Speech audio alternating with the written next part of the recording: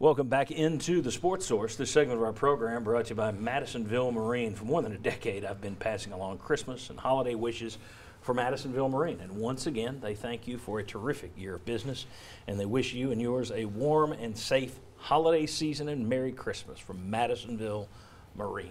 All right.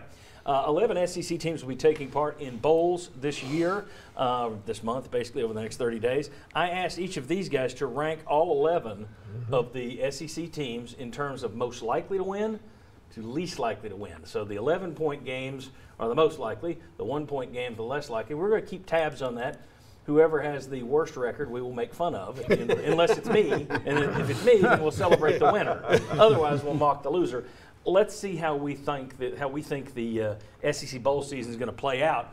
As you can see, most of us like Alabama a lot. They tend to be up there at the top. None of us, I mean, you're talking about 5 people with 11 choices. Obviously, you didn't have anybody that did the same thing. A lot of them weren't close, though. I mean, we were very much different. The 2 that were really the same, I think, Alabama and Kentucky for the most part. Mike Strange didn't put the Cats last. It's a salute to his old Kentucky home. I know what you're doing. I wonder, though, we all put Kentucky dead last. How much of that is a product of the fact we saw Tennessee beat Kentucky with ease? I wonder if that's people a pretty big part of it for I me. wonder if somebody in Birmingham would have Kentucky this low the way we have here. But anyway, let's combine all of these. So what I did was I added up the tallies, and here what we got.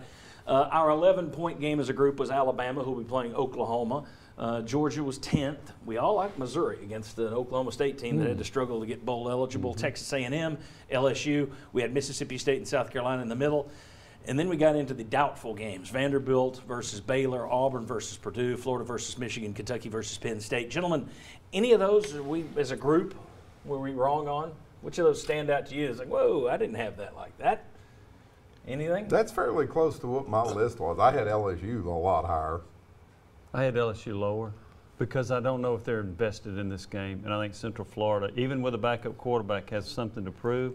That was the concern for me, does LSU care? Auburn didn't last year. If UCF didn't have the backup quarterback, then I would have put that game lower. But with them, I think LSU can sleepwalk a little bit on this team. They've also had, LSU's had what, 2 guys that said they're not playing in this game that have already turned pro? I know they had 1. I think they had a second one. Yeah, anything stand out in terms? Well, are we not giving Florida enough credit? I think I had them down there low, too. I mean, are you buying in too much Michigan? I think the way they got embarrassed by Ohio State, I think a lot of people were thinking, boy, Michigan's going to come out with something to prove. Yeah, but there's a chance. But there's a chance, exactly. Too. So maybe we're not giving Florida enough credit. To your point, Michigan's running back, Higdon, said he's not playing.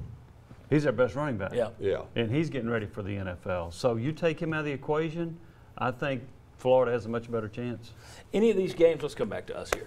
Which games stand out to you in terms of the ones you want to watch? I mean, let's take Alabama, Oklahoma. We'll take that out because that's clearly a playoff game. Of the bowls that are involved, do any stand out that, you know what, I want to watch this one? I want to see Central Florida play LSU. That's one I want to see. Georgia play Texas. Yeah, Georgia and Texas, old-time kind of Sugar Bowl feeling. And they better, both teams better come out in their traditional uniforms. If I get Georgia in some sort of all-black Power Ranger crap and Texas in green, it's going to ruin it, and I'm not going to watch it. They better be dressed like Texas and Georgia, by gosh. I'm interested in Missouri and Oklahoma State because a kid that my son played with plays for Oklahoma State, so that gives me something to Devin Harper from here in Carnes. Devin giving Hunter any tips, or did he play with Hunter? Or did he play with? No, he played with Zach.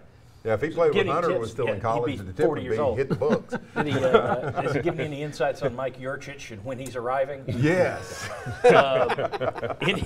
Any other games that stand out to you that you definitely want to see? Or are there any that you absolutely could care less about? I mean, for me, I could care less about the Virginia-South Carolina. Took the words out of my mouth. I like cross-sectional matchups. I wouldn't lose any sleep if I didn't get to watch Mississippi State and Iowa. You know, yeah, that's a. I mean, that's Vandy and Baylor's the big snoozer in my world. Oh, it'd be interesting to watch Jalen Hurd in 15 different positions. I don't think he's playing though. Is he not? Nope, he's not playing. Now, what a surprise he would quit. Yeah. There's a shot. All right, very good, guys. When we come back, we're going to talk about, will 2019 be a better year than 2018 for the Vols? Come on back, we'll discuss.